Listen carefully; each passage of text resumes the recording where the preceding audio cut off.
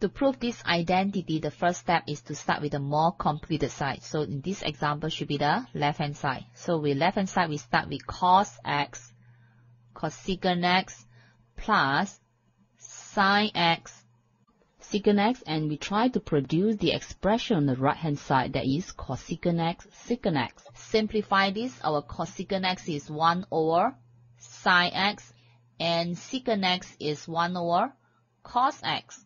Since we are interested in sin x and cos x, what we need to do is derive the expression on the left-hand side in terms of sin and cos. So we have cos x times cosecant is 1 over sin x plus sin x, secant x is 1 over cos x.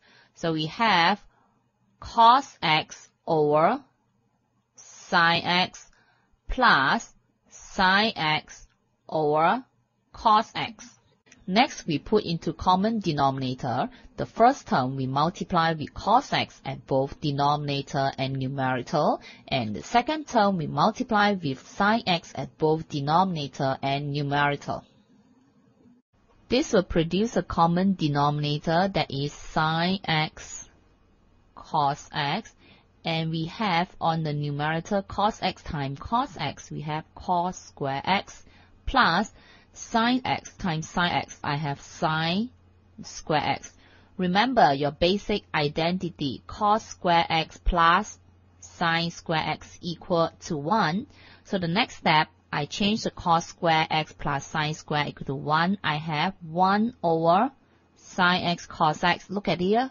You should be quite happy with that. That is what you want. So you change it back to 1 over sin x times 1 over cos x equal to 1 over sin x is your cosecant x and 1 over cos x is your secant x. This is equal to your right hand side. Therefore, the identity is proven.